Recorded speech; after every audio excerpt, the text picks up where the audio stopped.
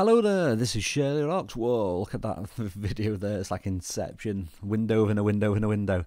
This is another tutorial video, and in this I'm going to be talking about recording games in OBS Studio and a problem you might have run into. So this is the problem I'm having. Now as you can see here, I've got the I've got Windows Capture and I've got Clash of Clans here, so let's edit this. So normally when you record games, you like to sort of, you move them around and you can resize it, and then you can go to transform and do fit to screen so you can get it. But I've got these black bars, and nope, that's not right. That's holding down Alt as well, because it used to be in OBS you could hold down Alt and that would fix it. So I thought, well, okay then, I'll add a image on top of this.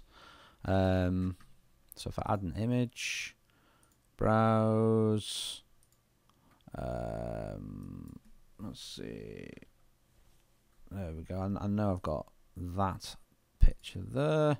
So yeah, you got your nice little icon there. So I'll add that.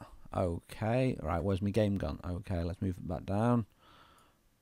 Okay, that's still not working. Can I move that there? No, I can't move that there. No, that's not working. So you used to be able to hold down, as I said before, hold down Alt. Now what you need to do is this: right click on the source, go to filters, then you need to add a filter. So what you want to do, you want to add a crop filter. So if I click cropped, and then basically the crop, you're choosing your left, top, right, bottom. So as you can see, I'm using BlueStacks, so I want to take the top off. So let's try 100 first of all. Nope, I've cut the top of my gems off there. I don't know if you can quite see. So there we go, that's looking a little bit better. That's okay, so 50 seems a pretty decent amount. So now black bars, let's get rid of those. So let's go wild, let's do 200. Oh, that's not enough. So it's going to be, say, 250. No, it's not going to be. So 300. Still not enough. Okay. So the trouble with this game is because you've only got the normal small interface, so that's too much. So you need to try and find the happy medium. So 550 is looking pretty good.